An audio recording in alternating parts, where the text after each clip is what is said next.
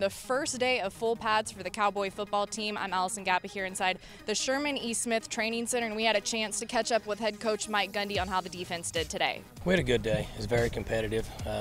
Defense was more aggressive than the offense. Sometimes that happens early in camp, but overall, I like the competitiveness.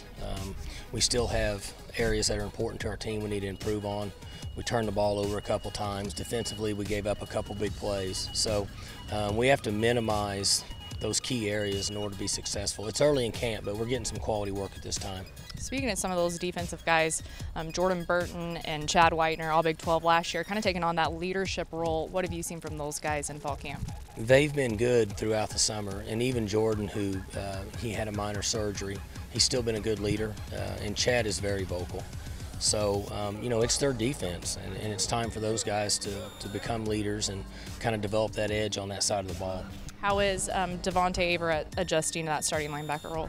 He's done very well. When I see him, I don't watch them as closely as I do on offense, but he plays with a lot of speed, seems to be in the right spot. But he does move fast, and he is aggressive. When you're watching tape of fall camp, what's sticking out to you? Well, I like the group that we have. I like our coaches. When I watch the overall operation of our program and practice, it's enjoyable for me because, I joked with the media that it could really pretty much run itself. I could walk out that gate and these guys, they know what direction to go. They know how to do it. It's just a matter of us putting them in the right position. That's what I see when I watch fall camp. Last one, any new guys sticking out to you?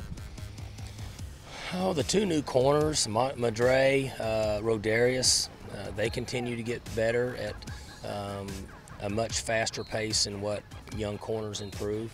So I'm excited about them. Justice Hill is making some plays at the running back spot. I saw Junior make a catch today.